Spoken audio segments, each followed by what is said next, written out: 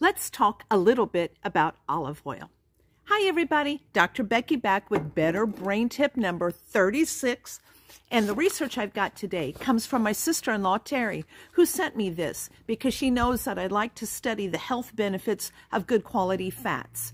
And I talk a lot about olive oil in my Alzheimer's prevention program.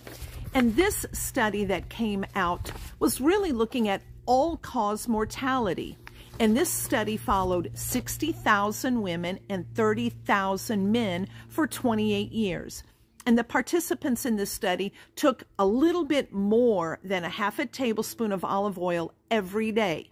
At the end of 28 years, they discovered that the participants had a 29% decrease in neurodegenerative diseases. That's really powerful. And again, though they weren't really looking at that, that's what they discovered. So take your olive oil.